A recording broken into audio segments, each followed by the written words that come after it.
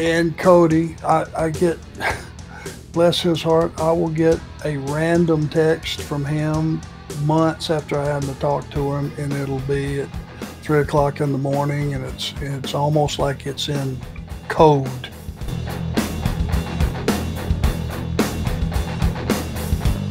Now, let's get into it. WrestleCon weekend. I knew you and Brock were going to be in Cleveland.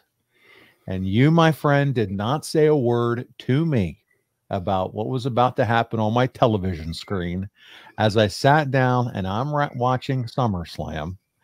And they go back to Cody, who's coming off the bus. And as Cody comes off the bus, he stops and talks to you. Okay, so I have some questions about this. There you are, the dad figure, the coach figure. You're giving him that one last pep talk of reassurance before the big match. There will be friends that are there. Can you please tell us, how did this appearance come together, and just share with us, your family around your virtual living room, how this all came together? We were so excited to see you, man.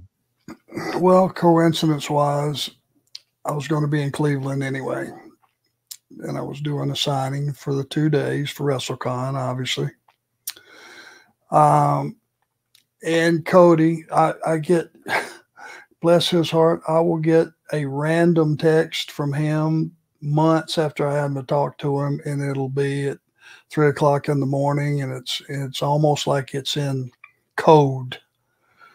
But it was like we were having a conversation, Triple H and myself, and, you know, just wonder what we could do, maybe to have you come to one of the shows or something. And I think, according to his text, Triple H said, you know, I think that maybe some of the guys, young guys we have here and young ladies haven't met him, so maybe it would be a nice treat, because there were a lot of other legends going to be there, Nash and Sarge, Miss Texas, the Steiner brothers. You know, it wasn't like I was the only legend, quote, that was going to be there. And he said, what do you think? And I said, well, you know, I'd always be interested in saying hello to you in some type of cameo. So he put me in touch with Benjamin Brown, says Yes, that. sir.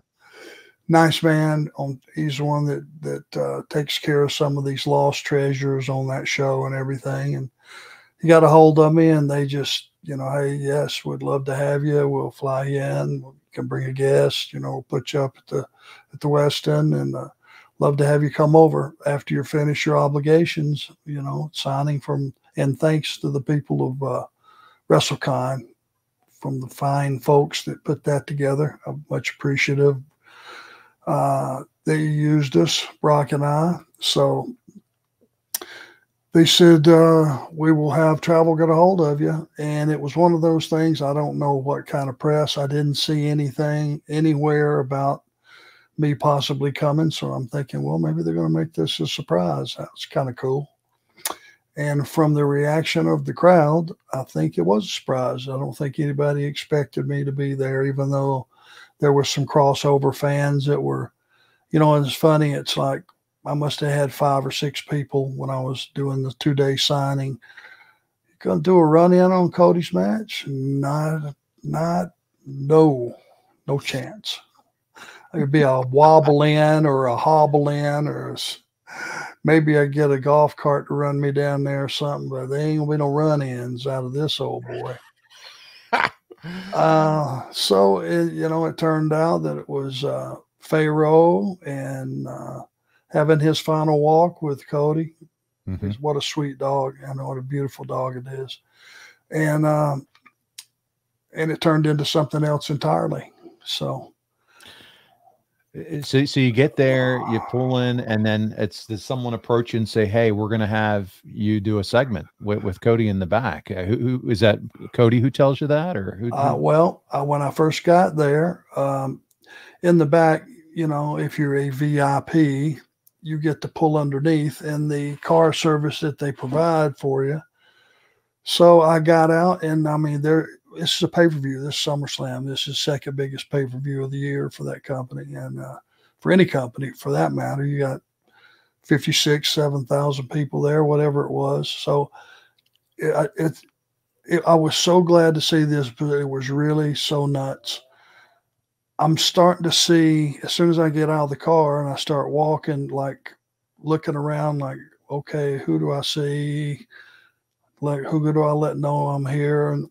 And I see all these familiar faces, from 5 years ago when I worked there, but they're all here. They come, and God, I didn't know you were going to be here. So good to see you. Hugging my neck, shaking my hand. And, it was just people that were so happy to be on their job that particular day. It was just what a warm feeling. The whole atmosphere everywhere I walked backstage. So I said, somebody get a hold of Cody and get him out here if you don't mind. And they said, okay, why don't you just go to his bus? He's the first one in line right there. So I knocked on the door, went in, we talked, had a nice talk, got to visit with him, saw Randy Orton right away, got to visit with him, saw The Undertaker pulling in, got to visit with him a little bit. It was, I just kind of floating along. I mean, it was a lot of familiar, and I was thinking, I don't know what I was thinking, but the entire camera crew from when I worked there for 19 years now, still there, still intact. Those guys, great guys. The travel girls, Holly and Kathy, still intact. All these different jobs that people do backstage that I know their face and I know they work in production, but I have no idea what their name is, and never did for the 19 years I was there. It was just, hey man, how you doing? Dun, dun, dun.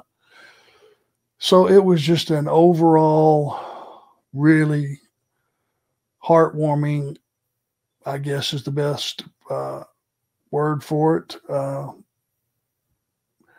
a heartwarming event for me personally, and I just I'm glad it was received the way it was by everybody, and just thankful for the opportunity to say hello to everybody.